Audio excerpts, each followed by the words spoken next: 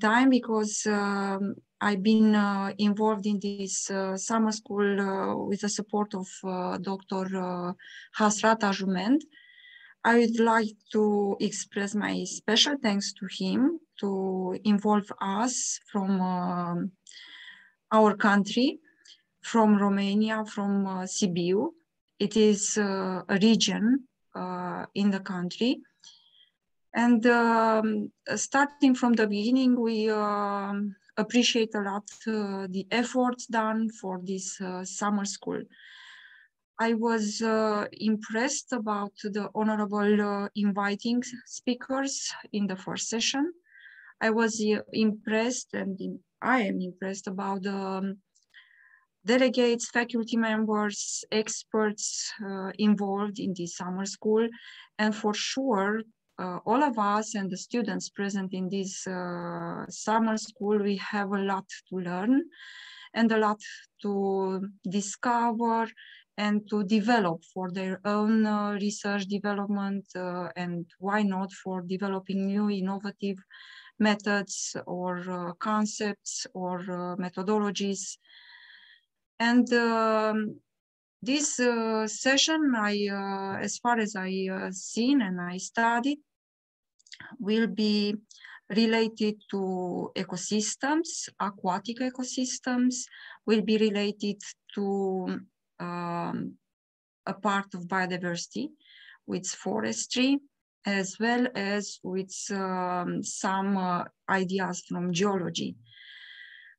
From the delegates part will come a lot of scientific achievements, and some of them are very, very popular in very nice images related to the wild fauna from their countries.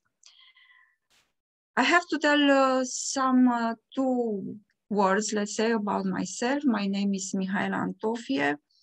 I am a biologist as a basic education. I work in a university having the name of a philosopher, Lucian Blaga. Lucian Blaga is a follower of German philosophy, starting with last century, the beginning of the last century. I really enjoyed philosophy. And because this summer school is connecting all people around the globe, a lot of countries and experts, it is Plotinus bearing in my mind talking about the beauty as an assemblage of, let's say, imperfections. We are so nice together because we are coming from different countries with different cultures. And maybe this is what we really need to progress in our research. So it is a pleasure to be here today. And it is a real honor for me to come here with my colleagues and to join the group of experts talking to this summer school.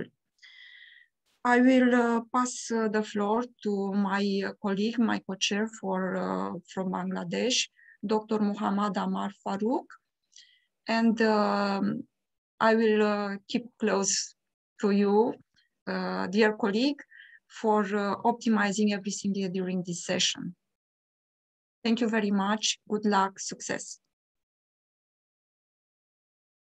Thank you, Dr. Pavel Maria Mihaela Antofie. Sorry for if I read it mistakenly.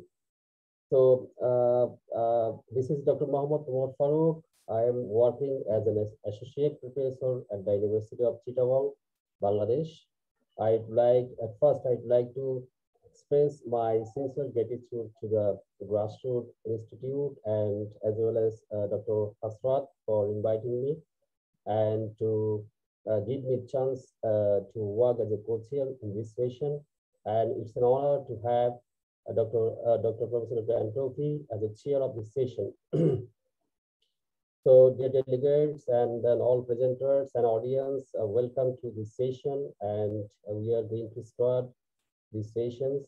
So the chair of this session, she introduced about the program. So with the permission of the chair, I'm just directly going to the session. I will call one by one. And before going to sessions or your presentations, I will just introduce you very shortly. I'm again sorry if I read your name in other ways because it's very difficult to spell out properly. So can I share my screen? Just to introduce the first presenter, right? No, I cannot. Dr. Hasrat, can I show just can I share my screen to introduce the presenter one by one? Yes, yes, please Okay. do. You please. Okay. I think can you see the first one? So at first I'd like to request Professor Dr. Ermek by this hope. He is from Naryn State University. Please, And Dr. Farooq, please click this bottom full yes, screen, right now. please. Yeah. It's okay now. So Professor Dr. Ermek by this shop, he's from Naryn State University, and the country is Kyrgyz Republic, right? So he is working on soil science, soil organic carbon, sustainable uses, natural resources, water and soil conversion technologies, sustainable fossil management, and water quality.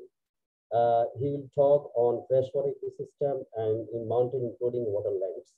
So welcome, Professor Dr. Ermek. You will get 30 minutes to complete your presentations, and I hope you will enjoy your presentations. Please, welcome, Professor Dr. Ermek. You can start right now. Okay, thank you. Can I share my screen? Yeah, definitely you can. Thank you.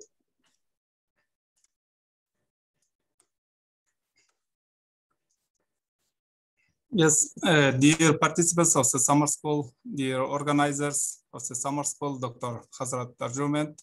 First of all, I want to thank all the organizers for inviting me. Because of hard work at the university, it was difficult for me to prepare and also to present my presentation, but I'll try to present the results of my research work and with my colleagues, and I hope it will be interesting for our summer school participants, and I hope there will be also questions and maybe suggestions for cooperation later. So my presentation is about freshwater ecosystems in mountains, including wetlands. And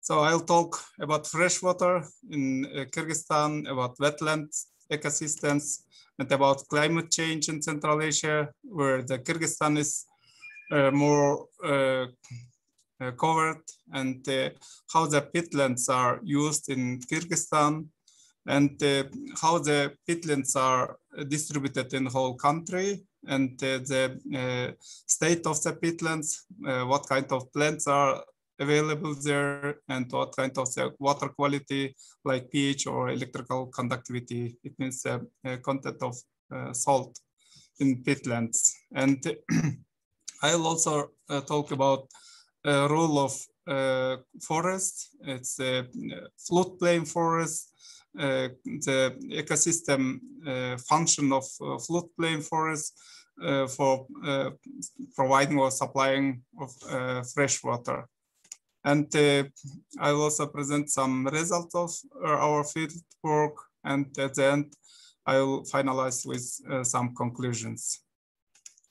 As for me, as Mr. Mohammed Omar presented, I studied agronomy at Kyrgyz National Agrarian University, and I'm a Doctor of Agricultural Sciences since 2003, and I'm docent of ecology since 2010. And my area of expertise is already announced, and since 2050, I'm leading the Kyrgyz Soil Science Society. It was re-established in Kyrgyzstan. We had during Soviet time Soil Science Society, but after the collapse of Soviet Union, it's not anymore existing. Therefore, we renewed, and we are working on soil quality also. And since last year, I am rector of Naryn State University in Kyrgyz Republic. So freshwater and wetland ecosystem. These wetlands are near surface groundwater areas, and its presence of organisms adapted to survive in permanently saturated conditions. So there are many types of wetlands. It's shallow areas, coastal areas, marshes, swamps, and peat marshes, or it's peatlands. And the smooth area, it's a box areas with or without peat horizon, dominated by vegetation that may form peat. It's in a natural condition. And the peatlands or peatland sites with a natural peat layer, at least 30 centimeters, whether or not peat is currently forming. And the growing peatland is a peatland where peat is currently forming and accumulating each year. Yeah? And the wetland, it's sites with a natural peat layer of less than 30 centimeters. So because of mountain area in Kyrgyzstan, and because of glaciers and mountain rivers, there are many wetlands, but we are concentrating in to study the big areas. It's areas which more than 1,000 hectares total covered. And wetland ecosystem provide important services, and nowadays they are threatened because of grazing or because of agricultural use. Yeah? And there is a lot of information about wetland ecosystems, but it's mainly in the north part of the earth. And in arid climates, wetland ecosystems are plays very important role, especially with regard to climate change. And because, as I mentioned, wetlands are used in agriculture for grazing, it's under the pressure now, yeah, or damage.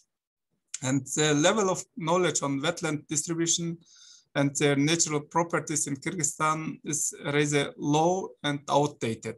So there is lack of information.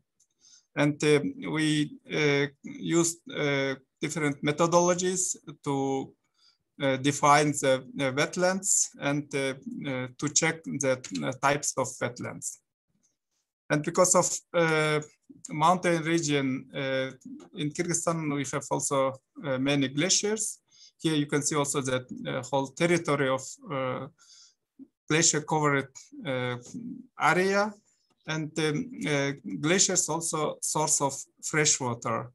And fresh water comes not only from glaciers, it's from the snow, from wells, and from rain. And important place in the natural resources in Kyrgyzstan, it's as a potential resource of glaciers, and it's a source of pure fresh water.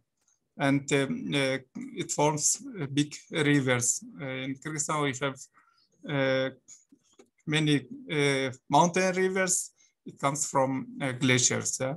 And the total reserves of water, glaciers are estimated 650 cubic kilometers. And on the territory of Kyrgyzstan, there are over 6,500 registered glaciers, and their total area is more than 8,000 square kilometers. And Unfortunately, in Kyrgyzstan, there is no university which studying or which offering or suggesting study programs on glaciology. And it's also my task that in the future at the Naryn State University, we are going to establish a study program on glaciology in order to study the source of fresh water. And we are open and we are inviting partners, summer school participants also, for cooperation to establish such a study program. Because Naryn is located at 2,000 meters above the sea level, and we are near to glaciers. So about climate change in Central Asia, you can see 5 Central Asian countries, and Tajikistan is in first place. It's vulnerable to climate change, and Kyrgyzstan is in second place. And there is a clear trend towards worsening climate conditions for living conditions because the air temperature is increasing, and precipitation and snow precipitation is not increasing, but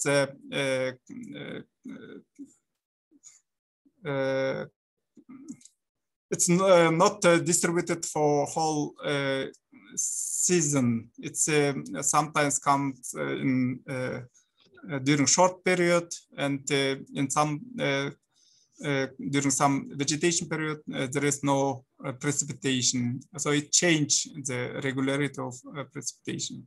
And the climate aridization and desertification is also increasing. And climate-related hazards are also increasing in whole Central Asian countries. And weather events and the melting of glaciers is also increasing, except Turkmenistan in other countries.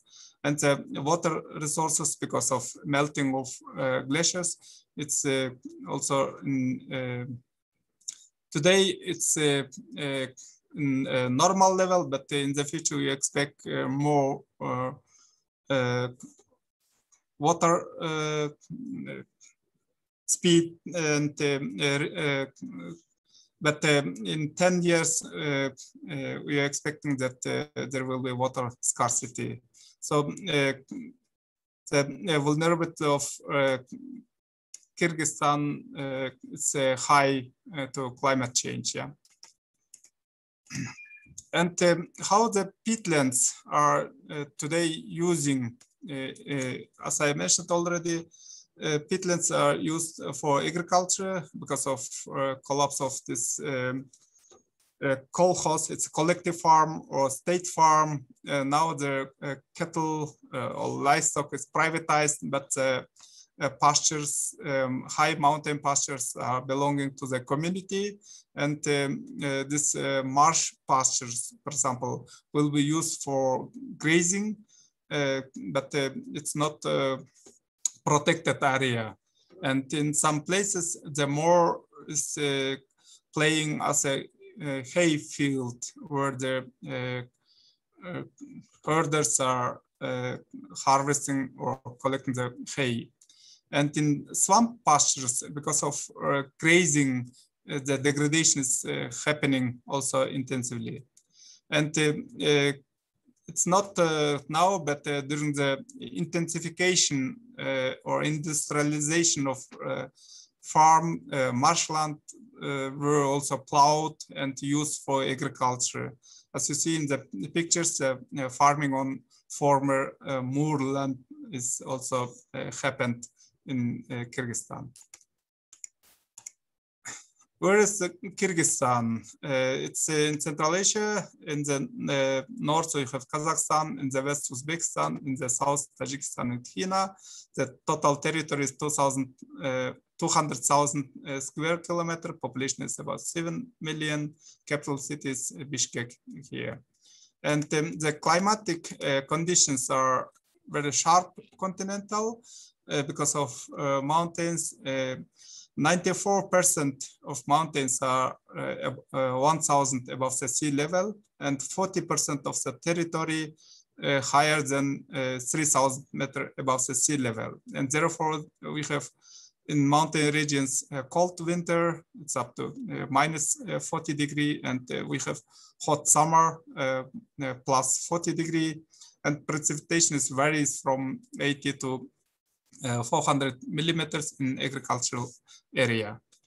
And because of mountain ranges, we have also mountain lakes, like 4 mountain lakes, and many artificial water reservoirs. And water reservoirs are used mainly for producing of electricity, and but they are also playing in the ecosystem of microclimate. It's also an important role.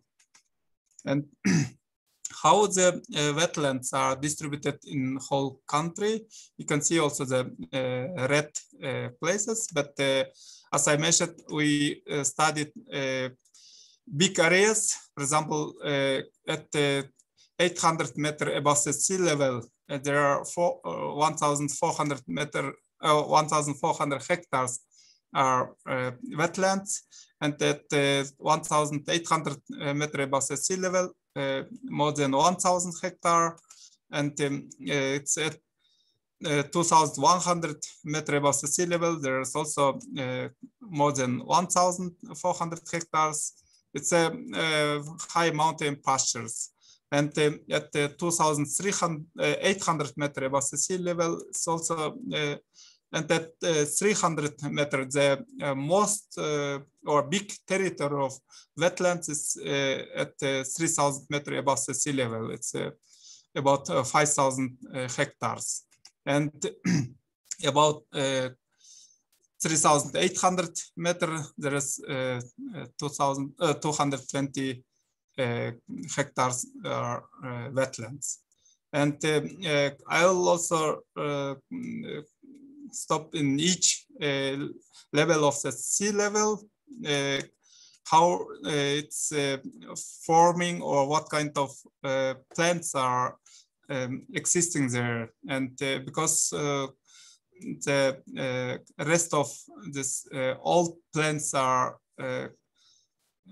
contributing to the building of this peatland. For example, concerning the shrubs, salix, or concerning the reeds, Pragmatis australis, or concerning the sedges, carex, and the peat is mainly dominated Pragmatis or carex plants. It's at 800 meters, and now it's at 1,000 meters higher than first place. It's also as a shrubs or bushes, salix is represented, and also reeds and secondary reeds or sedges is also carex, and peat, it's dominated by carex. And the peatland higher than 2,100 meters above the sea level, it's Karagana. It's also small bushes, and but it's good for soil saving or against degradation or water soil washing. But it's in agriculture is unused, and there are also reeds and sedges, and peat is also carex and brown mosses because of higher than 2,000 meters above the sea level. And it's about 3,000 meters. There are most as a shrubs a little bit salix coesia, and there is no reeds and sedges, and there are as a plants Cobresia. It's also how can I say, good fodder for livestock, and therefore this area is used as a summer pasture during the summer. And the peat is carex and brown mosses. And the highest wetland is covered. There is very rare Salix coesia, and sedges is also the same. And Cobrasia is dominated, and also as a peat, brown mosses. And this is concerning the vegetation of peatland. And all this vegetation is playing a role as a filter or for providing the fresh water. And you can see also here the pH of wetlands, and most of them are acid, and only in 2 places it's more or less neutral water, or there is no less than pH less than 7. Yeah, and what's concerning the electrical conductivity of wetland water, it's near to neutral, or it's weak, salty. Electrical conductivity is from 300 till 700 millisiemens centimeters. It means it's not so very salty, but it's good for drinking also. And as I mentioned, that not only wetland, peatlands are playing a role for providing fresh water, and also the forest. And in Kyrgyzstan, we have also coniferous forests from 2,400 till 2,800 meters above the sea level, and it's about 6.5% territory of the country. And they're also using for accumulating the fresh water and providing of this, supplying of this fresh water, because main rivers are starting from mountain forest. And in Kyrgyzstan, we have also natural walnut fruit forest in the south of Kyrgyzstan. Walnut forest is about 300,000 hectares, and it's also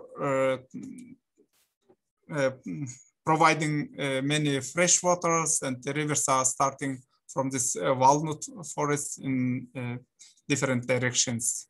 And many projects are now working on it, how to save this walnut forest because of natural walnut forest. And the floodplain forest, as I mentioned before, there are big rivers in Kyrgyzstan, and along the rivers, floodplain forest or Auen forest is existing, and it's also about 6% of total area of Kyrgyzstan. And there are many wells and water sources are coming from this floodplain forest, and it's also used for fresh water, and also for watering of livestock. And this area is also each year increasing. Of course, there is lack of study how the floodplain forest is growing, or what kind of factors are influencing growing of floodplain, or what kind of factors are influencing that decreasing of floodplain forest. And therefore, we implement also, or we realized a research project study in order to define the use of floodplain forests, mainly by mountain villages. It will be cut trees and will be used for wood. And collecting of berries, the ecosystem function of floodplain forests, and also for grazing of livestock. It's mainly cattle, and because small livestock like sheep and goats are in summer pasture during summertime, but starting from autumn till late spring, the small livestock, also sheep and goats, are grazing in the floodplain forest. And of course, it's not good for providing with fresh water, and but for the livestock owner, it's good because they can save money for fodder during winter time. And researchers of Naryn State University, we defined the floodplain bed, and we installed different data loggers to check or to define the groundwater level, and also to check the water humidity and water level and climatic conditions also in this area. We installed different weather stations along the riverbank. And because the riverbank is changing because of cutting of trees or use of stone or other materials from the riverbank is slowly changing the directions, and therefore we measured the riverbank, and we developed for the forestry administration and local self-government administration different types of maps, how they can monitor by themselves, and how they can see the changes of riverbank. For example, in some places, water sources from well is changed, and the villages were used in these wells for taking water, but in some places it's getting or it's drying. And in order to check the reasons, we developed different maps. And this mapping of forest area for forest department provided, and we agreed that we will do the same monitoring and for this riverbank changing. And we used World View 2 imagery. It's 1 pixel is 40 to 40 centimeters, and it's a very precise imaginary. And it's in different places along the Naryn River, because Naryn State University is located along the Naryn River. Therefore, we are developing a long-term study program for floodplain forests and the ecosystem functions of floodplain forests. And I want to conclude my presentation that there are many risks which could be influenced for wetlands and forests by the unsustainable use of these resources. For example, as I mentioned, the drought of increasing because some wells are drying. And the riverbank is changing. In some places, it's damaging to settlements or villages along the rivers.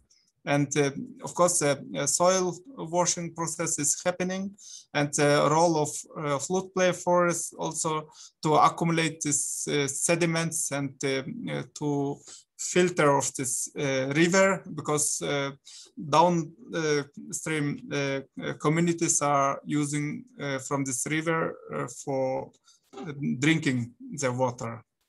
And the recommendations is developed also for sustainable use of wetlands and forests, that it needs a rule for regulation of wetlands and forest use, because as I mentioned, wetlands are common property, and the forests belongs to the state, but users are private. Yeah, it's cattle are private, livestock is private, and people are private, but they are using through their private activities all these resources. And there is a lack of instruments for controlling of wetlands and forest use nowadays, and therefore it needs some instrument also. And since 2019, we started also initiated at community level the 3 nurseries at the local level. It's like papel or local trees, and that local people started to plant trees in order to avoid degradation. And also the rotation of areas in the forest use. If the farmers or herders are using the forest, we suggest, okay, you can use, but please develop a rotation system. Otherwise, if they use unsystematically, it can be happen that downstream will not have the fresh water for drinking. Thank you. It was short for 30 minutes, and I invite also organizers and also summer school participants to come Kyrgyzstan and to Naryn State University, and we'll be happy for further cooperation. Thank you. If there are questions, I'll try to answer them. Thank you, Professor Dr. Ermek, for your nice and informative presentations. One thing I should mention here, the question, the audience cannot ask question here directly. The grassroots institution or organizers, they send a link, Google link for questions. So if anyone wants to ask questions, they can send the questions to directly the presenter through the Google link. Please use that Google link for any question. Thanks again, Professor Dr. Ermek. Professor Dr. Ermek, he's clearly illustrated the wetland systems in Kyrgyzstan, along with their diversity and some environmental factors. And he also he has mentioned some threats like soil erosions, droughts, etc. And he has mentioned some recommendations also. One important thing from his presentation is that with the increasing of the heights of the mountains, the diversity also changing. This is very important for your presentations, I think.